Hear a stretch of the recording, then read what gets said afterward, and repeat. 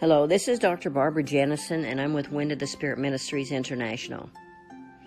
As I've been praying here early this morning, the Lord quickened me to speak to you and to show you what to do and how to do it and be equipped so you can whip this virus.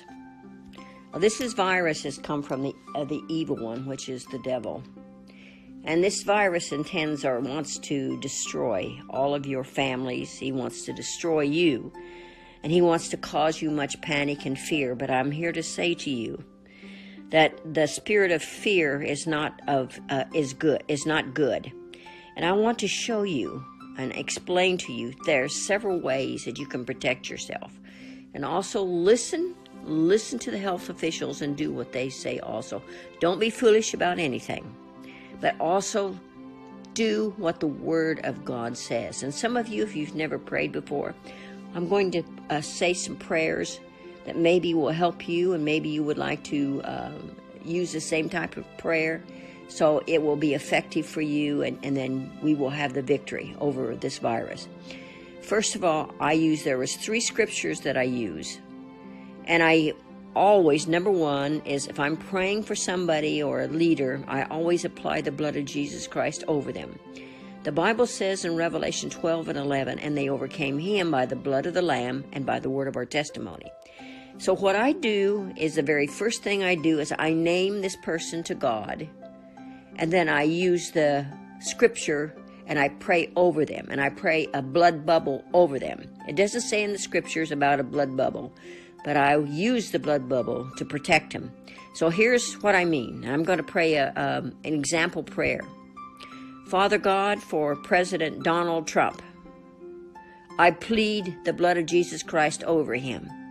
Lord, your word says in Revelation 12:11, they overcame him by the blood of the Lamb and by the word of our testimony.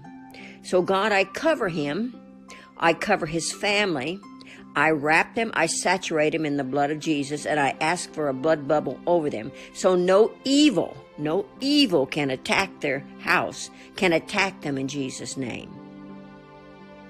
Now the second scripture that I also use a lot, and there's 16 verses to this. It's Psalm 91. Get yourself into the Old Testament and read over your families Psalm 91. Do it every day. Plead the blood of Jesus Christ over your families and over everything that concerns you every day. In Psalm 91, it says, he that dwelleth in the secret place of the Most High shall abide under the shadow of the Almighty. We can say of the Lord, he is our refuge and our strength and our high tower. So today, I'm talking to God now in prayer. Today, God, you are my high tower. Today, you are my refuge because I dwell with you. Also in Psalm 91, it says that he gives these angels charge over us.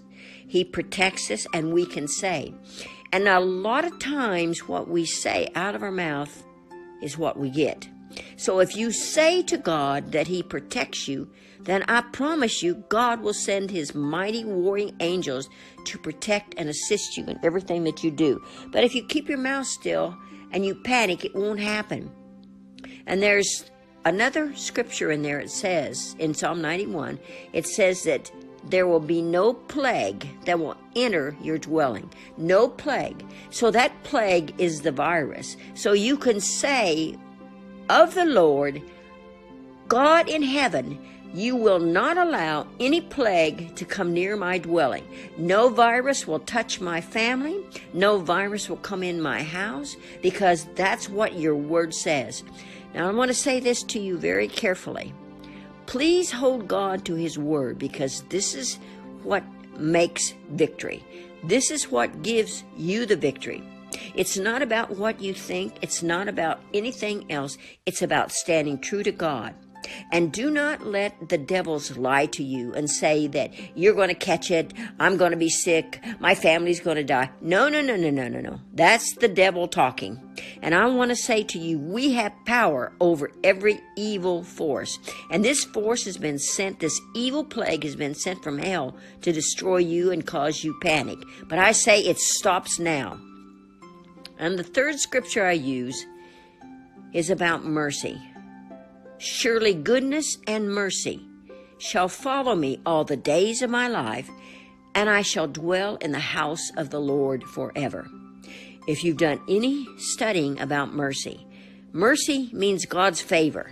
So that means that you ask God for His mercy over your family, over you, over everything that concerns you, and over your nation and its leaders.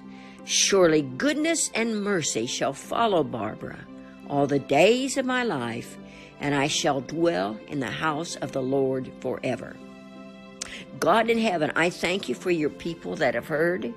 I thank you, Father God, that in Jesus' name we are in agreement, and I come against, by the authority of the name of Jesus, His Son's blood, and who you are, God, that this virus that has been sent from the pits of hells, we rebuke it now. We command you cease and desist in Jesus' name, and you go back where you came from. You will stop now. You will stop harassing the nations. You will stop harassing the people. And in Jesus' name, I command you die now. You die, you go back from here.